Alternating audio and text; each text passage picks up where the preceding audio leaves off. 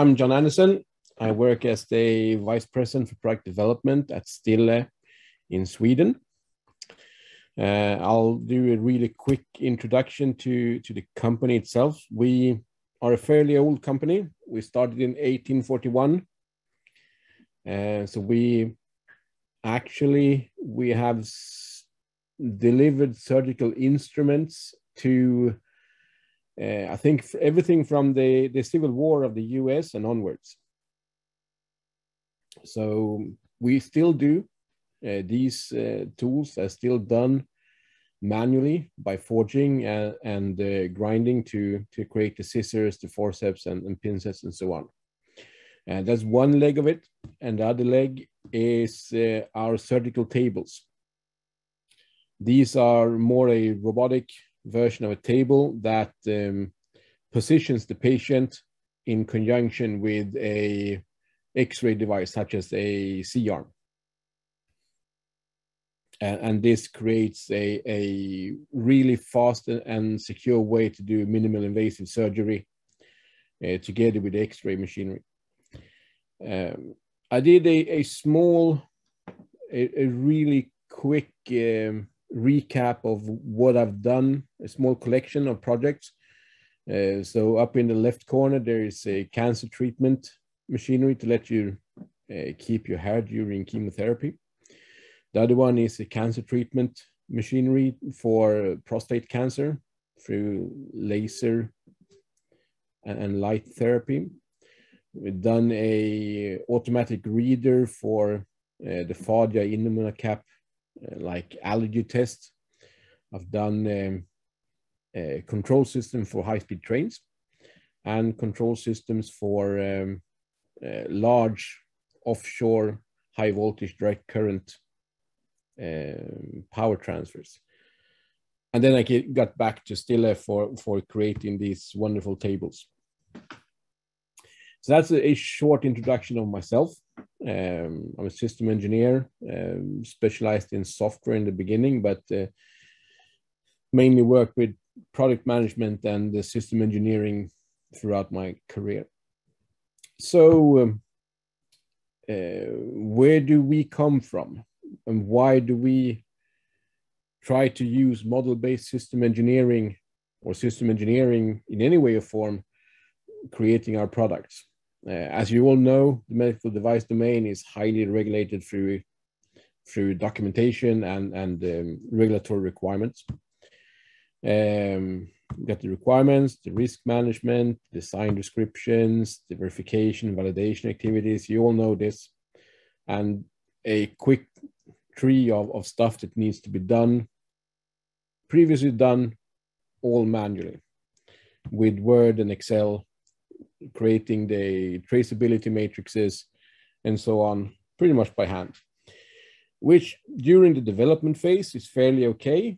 But as soon as you say that you got a new requirement or a test fails, so you need to rework something, the work that goes into the traceability and the change investigations of what's affected by that, it takes forever. And the third party certified and notified body, they don't really care about fancy tools and so on. They want everything printed and signed, and you need to sit there with them holding their hands and go through every single step of it. What we see, we got a class 1 product according to the standard. Getting it to the US market requires a UL or ETL certificate to get out onto the hospitals from our side. And the lead time to get to that point is somewhere around 12 months. And the cost is substantial to that. And why is this? How can it have become that we had somewhere around 4 months and maybe $70K roughly. Today we have a much higher degree. What I've seen is this is due to the minimal understanding of the product. from the notified body point of view. So how did we do to fix this? We created our single source of truth, which means that the Capella model, which is, well, it's a modeling tool. You can use any kind of modeling tool. You can use Enterprise Architect. You can use what's built into the IBM suite or whatever.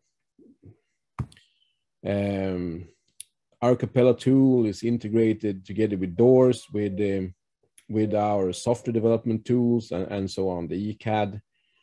But we pull all our documents out from the data model.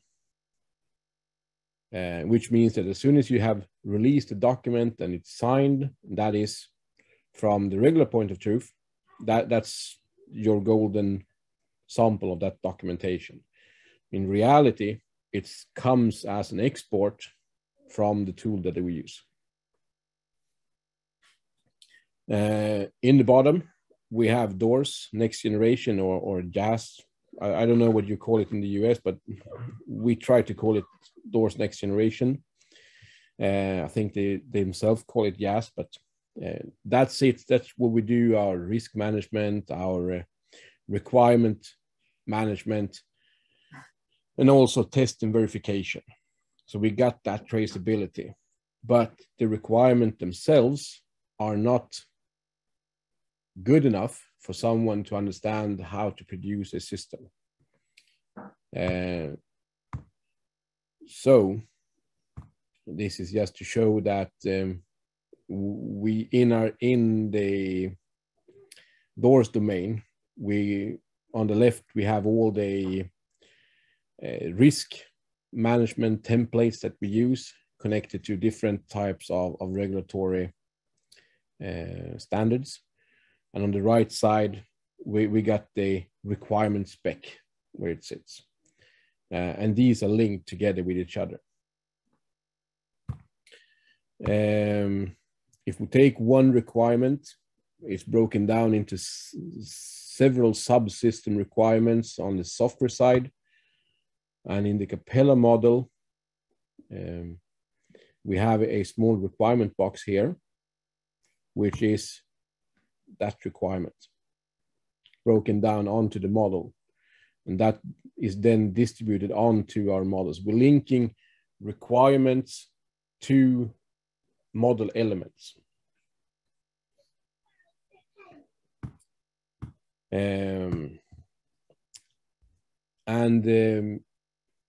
When we work with this tool,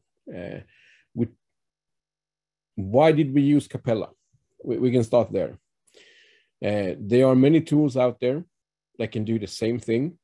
When I was in General Electric doing HVDC systems, we went with Enterprise Architect because that was cheap, easy to use, and people knew roughly how it worked. What I found is that it doesn't enforce a methodology, because the methodology itself the tool allow you to break the methodology without warning you in any way or form. When I came to Stille, I thought, if this is a problem, let's find a tool that actually has a rigid methodology, and that's the Arcadia methodology, which means that you can't draw whatever you want, however you want to do it. So it defines you to go through some steps. Of course, you can break it when you know how to do it, but then you do it a active decision to let's skip that stage and just go straight onto this stage. But at least you by then know why you're doing that. What we usually start with is trying to model how will this operating table look like. So we got users from the operating room, we got a patient, we got a table. Okay, that table has a control system that consists of input devices, motors, and so on. I haven't fleshed out everything into the models because I'm guessing some legal entity will be upset by then. So I'm trying to keep it fairly without breaking any IP rules. We look at the capabilities, what is actually important here. So the operational capability is patient positioning. What do we need to do for that? This gives someone a rough estimate. Okay, this is the top level. If you break it down to like, yes, I want to use that joystick and I want to control the hydraulic system. So that is a simple data flow. Whoops. Is a simple data flow for how does the joystick work. And also the requirements in the system connected to that model. What is expected of the joystick? Okay, that is used for positioning the patient. What can I do with this? I can move the patient in conjunction with the CM, modeling the height, the translation in X and Y, which means panning, the lateral and longitudinal, the trending. I can do isocentric tilt and Trendelenburg. Okay, for that, one of the requirements that we don't see here is that we need to be able to move patient with a weight of 627 pounds. To do that on a low footprint, we look at hydraulics. Okay, how will the hydraulic work? So the hydraulic control system also has a brake system that needs to be interacted. Looking at it in the bigger picture, we still do have the same requirement here. Looking at the system architecture on a top level, in the control centers, it's a joystick. We have a touch screen, the requirements for the touch screen, the hydraulic control system, the requirements for that, and also the same requirement sits with the motor control system. And we have visual feedback. And so you can start by looking at the system in this way. If you use VCO to do this, it's great. The problem is that when you break it down, you have to redraw pretty much everything. Here you can translate it down to the next level and start working on the logical architecture from there. What we also usually do, we do functional chains, which means that it's easy to understand what elements are affected by these chains. So if you have motorized movement for joystick, it's the blue one, so that's that path, and through hydraulic is the red path. They share the same brake system, they share the same splitter and the same joystick. So what I'm trying to show here is that on a system level, we can attach requirements to model elements, making the requirement spec visible, not just 851 system requirement entries, which when you read 4 pages, you have no clue how everything sits together. You know that these are requirements and they have to be fulfilled, but what does that mean in the bigger picture? So this is trying to visualize the requirements. And the same way, if you have a graphical representation of a system without requirements, you can still turn up with a highly sophisticated toaster and not a operating table. It depends on how you look at that picture.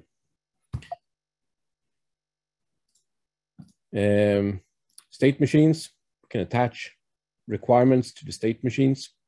So this is going from an idle to a movement request.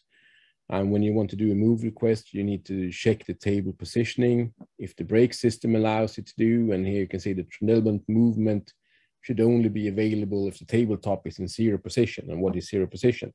-2 to +2 degrees. If it's not, exit. If it's okay, execute position until you get there and show it on a display and then back to idle. So it's not just model elements. You can also do it to your state machines, and you can take your state machines and add those into sequence diagrams to flesh out the sequence diagrams. And yeah, well, you can dive how deep you want. We wanted to stay fairly high for the first projects, not to, because you can model yourself to death. That's very simple.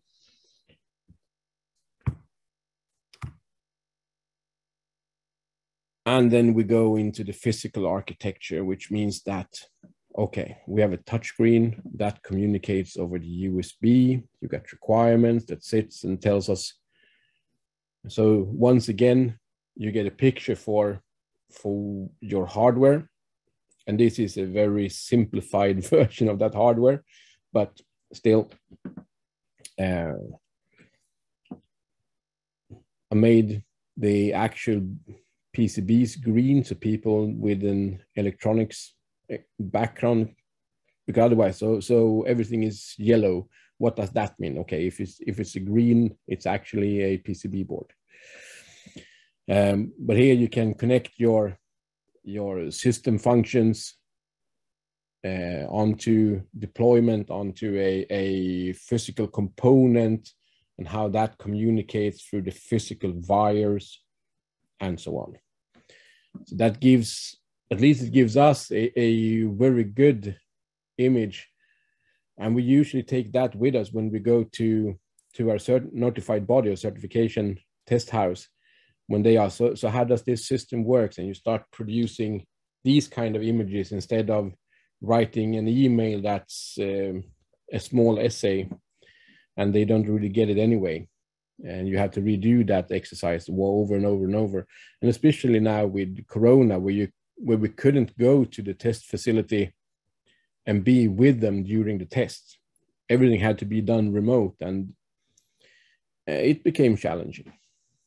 So with these kind of images, together with the requirements, and they're starting to understand how this documentation works, rather than just having a bunch of requirements and testing against the regulatory standards, like 6601 standard, for example. So if we start to summarize slightly on the Capella side, this is actually from a snippet from the tool, where one can see last year's project, these are different projects, and this is the one that I created for this one. But what we see, that you can actually see the requirements inside of the model itself, and this is actually imported from doors. So it's a RecIF import into this. I know that OBO has recently made a brilliant add-on that bridges between Capella and Doors Next Generation. I haven't tried it out yet, but it's on my Christmas list. And the different layers, the operational, got the requirements on the system level and requirements on a logical level, and the different logical requirements that sits in there as well. So for us, Capella has not just through the development phase, because it has improved our own understanding of the product immensely. We have saved so many $100,000 on not being forced into the fifth meeting of why is the brake control system triggering before the clutch of the motor, and why is the C-arm not being able to request the movement before this and this and this. My system engineer, every time she gets into those meetings, she pulls up a picture of what that stakeholder group decided on the first meeting, saying that this is what we decided about, this is the visualization of it, do you want to change anything? And they usually mutter a bit, and then they go away saying, no, it's the same thing still. And in a few weeks ago, they're going to come back with a new request for such a meeting, and she pulls up the same picture again, and the meeting is over in a few minutes, rather than sitting hours and hours and hours and just going through the same discussion. Of course, we have been forced to educate the notifying body or the certification test houses. Because when you come with such a thing and you say, this is what we do, and they're not really used to it, their first reaction is, no, that's not good enough. And then you start feeding them the images and the model. Of course, they do not install the model and read native in the tool, but since we're exporting documents from it, they're starting to grasp the fundamentals of it, at least. So we're training them in reading the models. For ourselves and them, they're starting to understand how the requirement maps to the models, to the code reviews, to the verification, and back to the risk, the closing of the risk mitigation action. It's a bit of a hassle to get the documentation from the model in the beginning, because it's a bit of a, well, you need to invest some time and energy to it. So, but that has been really good, because it looks the same every time now. And the traceability, as I said, is still created inside of DOORS Next Generation. So we still do our test and verification in that tool and show it to the notified body how this is done on the test house, I should say. So we can actually say that this is the risk that we have in the 60601-1-2 standard for electromagnetic safety. This is the risk, this is the requirement for that, this is the test case, and this is the test report, and all linked inside of the tool. And that's where we actually start making progress, because since we develop operating tables, when you look at electromagnetic and the mechanical safety, they kind of tend to look the same every single time. The requirements are the same, the test methods are the same, and we can start reusing this and shortening the delivery time of our projects. And also the certification test houses starting to grasp the power of the tools as well. I'm ending with two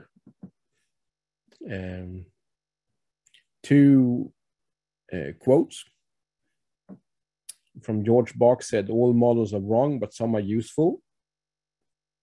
And Frank Tüger said, listening to both sides of a story will convince you that is more than a story to both sides. This is what, when I took the course on the Capella, this is what he started with. So when you do model-based system engineering, you need to really think of your models, because, as I said, you can't get the models perfectly right. Because to get to that point, you need to model and model and model. And if you're lucky, the reality doesn't change and you can keep modeling. But the question is, when is it good enough? When does the model become useful? That's one of the key takeaways. Yeah, and thank you for attending and listening to this. Thank you, John. Any questions? Okay. Thank you, John. This is great. Esteban here. On that slide that you showed the physical architecture, one concern I have there is mixing. This is something I've seen, and independent of what tool we use, whether it's Capella doors or whatever you want to use. Well, the concern I have with when mixing a design detail, like the actual physical PCB, like how they're separated. And let's say you have 3 PCBs there, but Yeah. you're showing a design, you're showing something that is pretty much a design output, design detail. It seems like you have to have that compromise because, correct me if I'm wrong, do you have the situation where you have an electrical engineer suddenly come up with a block diagram and of what they understand of the system? Yes. So basically, when we do this, when we've defined the system requirements and the big overview, like this one, because this one doesn't really talk about software, hardware, PCBs, cables. This talks about capabilities. From there, we derive the logical part of it, and then we go into the physical part. Because when we say that, well, we need to be able to display, okay, what does we mean to display? Okay, we want to have a screen, yes. Is it a touch screen? So the model itself grows with the design and the requirement. To get to this point, you have your electrical engineer. He's going to be looking at this Cortex A8. It has a shitloads of ins and outs and ports and interfaces. And he draws what goes where and so on. But somewhere you need to digest this. Of course, that block diagram is also a part of the design. Yes, you can model everything inside of it. For this, I didn't do that, but in our live project, my modeling manager, she's actually done not all the components for like the galvanic isolations and so on, but in terms of every single port of the baseboard that's connected outside. But I do get your question, because the model grows as the design grows. Is that still confused, but on a higher level? So I understand. I would caution you when doing physical architecture to not jump at design and output. It seems like there's a compromise here, but it's fine. I deal with that all the time, where I have to, I would say, take the perspective how the other engineers would actually decompose the system and get to have some middle ground with them, and not try to impose my perception. I think the important thing is what do you feel that you have achieved a better collaboration with your engineers using tools like this? Yes. So the people who actually love it is the software guys and the electronic guys, because someone is actually taking their designs and their thoughts. The software architecture isn't just sitting in Visio or PowerPoint or whatever tool they're using. It might be a UML diagram, but it actually goes into the data model, and they owning that part of it. So they do their modeling inside of the tool. In terms of collaborations between different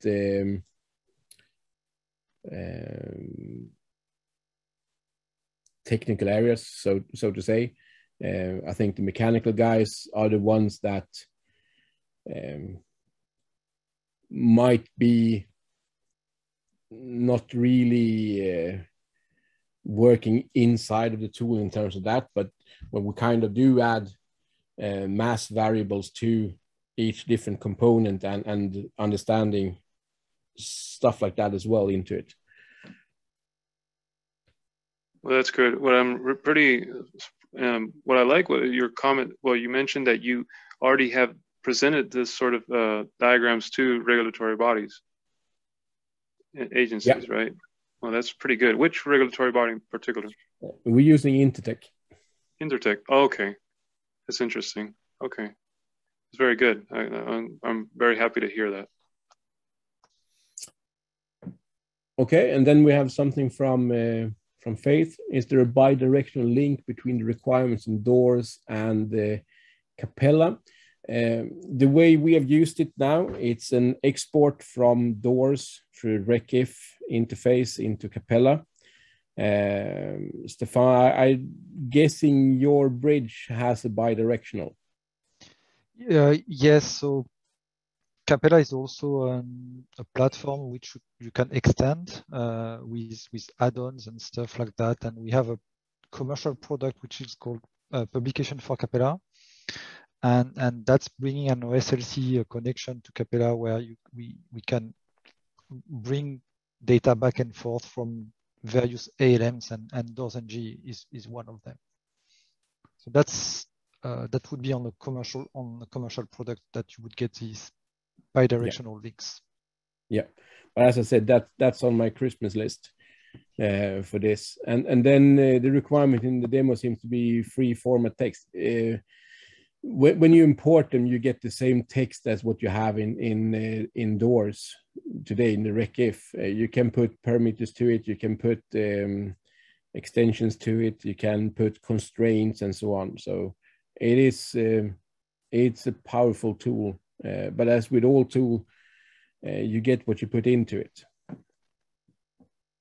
And yeah, maybe an addition to this second question, which is indeed you can import the requirements, you can add attributes to the requirements. The question was also, can you make the requirement as parameters or functions or components or things like that? So what you can do with Capella as well is you can add your own attributes to component functions or to any other elements. So that's another way if you want to manage some of the requirements values and assign them on each function or components of your system. So that's another possibility to link with requirements. Mm. I'd like to follow on with the comment about using the models as regulatory evidence. Chris Unger put something in the chat about this, and John, I think you said you are showing models to regulators. I'd like to hear from everybody in the group here. So I'm going to launch a Zoom poll asking you, do you use models as regulatory evidence? Are you using models, but you extract documents like John described at the beginning? Or are you not using models at all and therefore not relevant?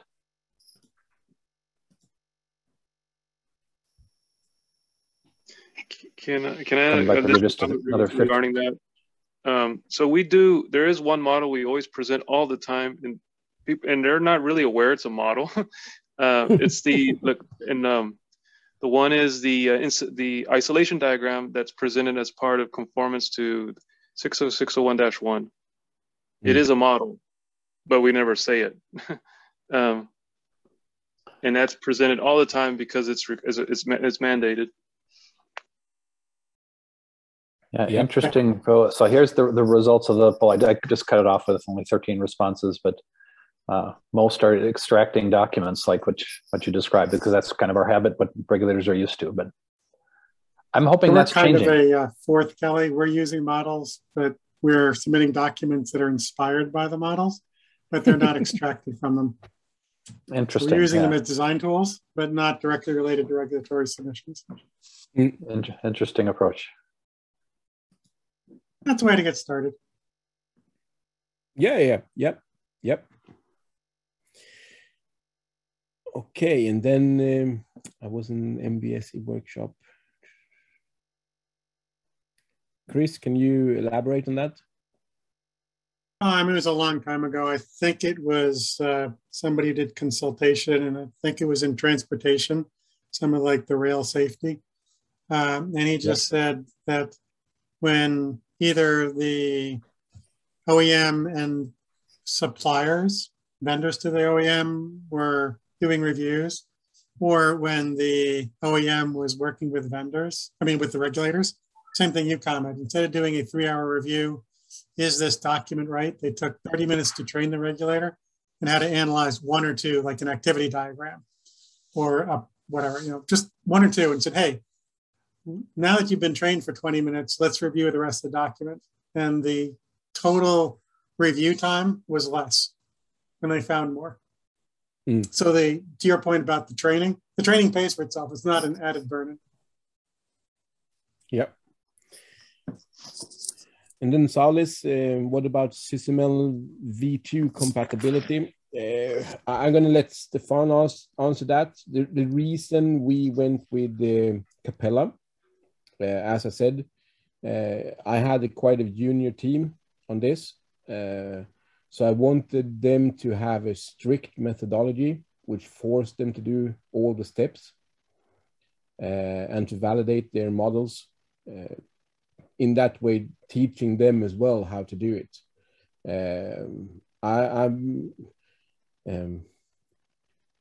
For me, SysML or Arcadia methodology is not a religious piece of work. It's the Arcadia model was the best for that junior team for me. Stefan, how about SysML v2 compatibility? Yes. First of all, just to make things clear, Arcadia and Capella are not compatible with SysML. They are not using the SysML language directly. It's inspired by SysML. It's close to SysML, but it's not SysML compliant. So there are bridges to bring Capella model back and forth from SysML v1 and about SysML v2. There are people and organization working on it, but I can't say much more about it. I'm sorry, Solus. And then the UML and SysML models linked. I know you can draw UML models, freehand UML models inside of it. We use it sometimes, but usually we go in the logical architecture and draw the software architecture in there.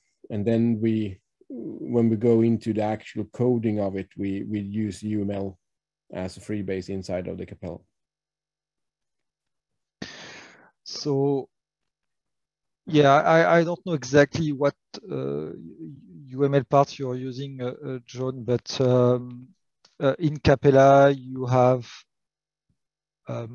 different types of diagrams. And so you have these kind of diagrams you are seeing right now, which we call architecture diagrams, and that are mainly showing the component breakdowns of the model. But then we have diagrams which are much closer to the UML ones, and mainly you're going to be able to model all the data that flows. You get class diagrams you can use. So so it's mainly the class diagram that you can use to draw the classes, the data structures, and then those classes and data structures are connected to other elements in your models. So they would mainly flow in the components exchanges or the function exchanges.